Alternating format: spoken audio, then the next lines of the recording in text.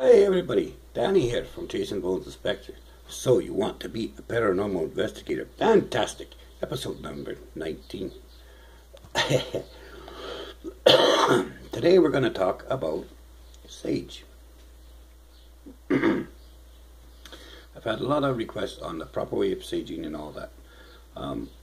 There's many different ways to do it.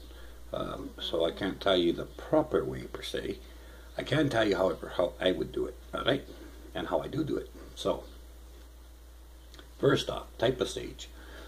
Now, depending on who you talk to, it matters a great deal what type of sage. Some like white sage, some like wild sage, some like this sage, that sage, every sage, you know. I'll use a certain type, like I always, well not always, but I mostly pick my sage in the wild, and just wild sage. Some of it is called grandmother sage, which is kind of got a white tinge to it. There's different types of sage, but anyway, I usually use wild sage or grandmother sage because that's what's around here, and I can pick it. Okay. Someone asked me, "Is incense fine? Sage incense?" Of course it is. Churches and different religions have used incense for blessings and cleansings and stuff for thousands of years. So of course incense is fine. Sage incense would work just as fine as real sage, especially if you believe in the cleansing, right? And especially if that's what you wish to use. See, because it's all about you. It's not about just the sage itself. The sage is an important tool, right? But your belief and your strength and your chi energy and your thoughts direct the sage, right? Yeah, I've used sage incense sticks before, and they've worked fine. You know, I wouldn't tell you that they work if I didn't try it myself. And they work fine. Churches have used them, like I said, for years and years. It's the scent, really, that the spirits don't like. So that's kind of why sage is used, is for the scent more than anything else. Now, how do you sage a building? Well, first you close all the windows and doors, right? Except for one. You keep one window open in the last room or the last place you're going to go, okay?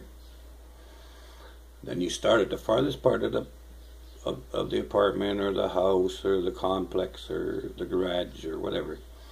You start at the farthest part, not your sage, and now you want to move the sage back and forth to give it life. Okay, that's what you're doing. You're basically giving the smoke life. You're giving it energy. So you're moving it back and forth so that it will spread everywhere and get everywhere, right? While you're doing this, there's all kinds of ways. Me, I have a little chant. I say,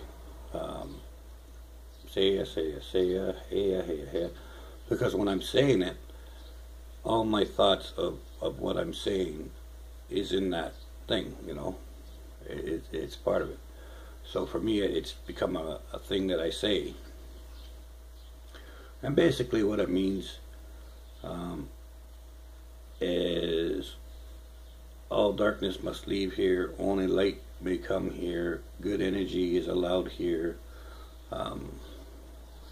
anything dark must go back where you came from, love, light, blessings, all that kind of stuff. All those type of thoughts, that's what I'm saying. And then you can hum a happy tune at that point, you know, go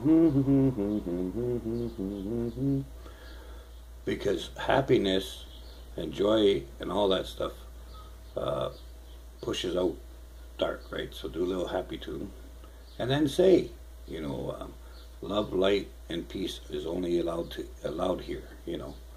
So that's the best way to do it. Anyway, so we'd go to one room and say, I call upon the angels, I call upon all good spirits to get rid of the dark spirits. love, light, and peace are only allowed here, right? And then go to the next place and keep doing it over and over again. But make your own way of doing things, right? But basically, you want to stipulate that all darkness must leave and only light and peace can be there. That's basically what it boils down to. And then you go from one room to the other, and you keep pushing the smoke towards the farthest room. Once you get to the window, and you come through the whole place, you get to that open window, you go to the open window and say, all darkness must leave this building and never return. You are now forced out through this window, right? And chase it away. And then just fan it 4 or 5 times and then close the window. Okay? So it can't come back in that way. So you close the window right away and then cleanse the window 1 time. Say, this window is now cleansed. Any portal or gateway that was here is now closed. Right? And then you're done. That's it. And that will get rid of any of the negativity that's in the building. Okay?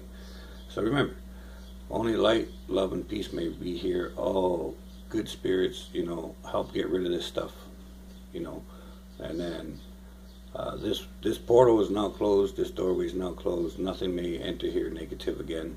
And then once you close the window, you bless the window and say, this is now cleansed, there's no attachments allowed on this window, or whatever you want to say, something along that line. And that's how you sage a place. Alright? So, can't think of anything else. That's about it. Alright? So anyway, you take care of yourselves, take care of your family, watch out for ghosts, and have a good day. Oh, and if there's any questions, you know what to do. Alright? Talk to you soon. Bye-bye.